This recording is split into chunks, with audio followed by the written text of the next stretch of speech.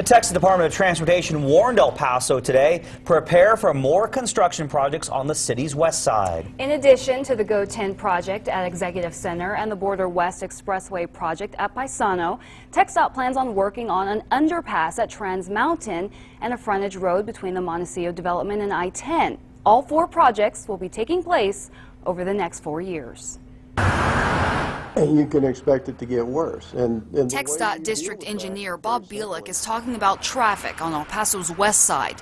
The Go 10 project is adding a lane and collector distributor roads from Executive to Mesa.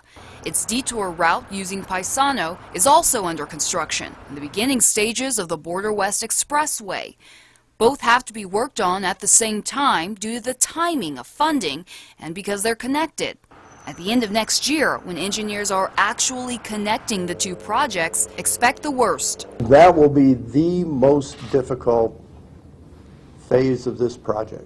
Made even more difficult by a large development being built behind Montecillo and next to I-10 at Executive. TxDOT is using the developer's extra dirt fill as foundation for its new frontage road. During this time, using Trans Mountain as a way around it is suggested, but that too will be down a lane. There's just no way to avoid doing them at the same time.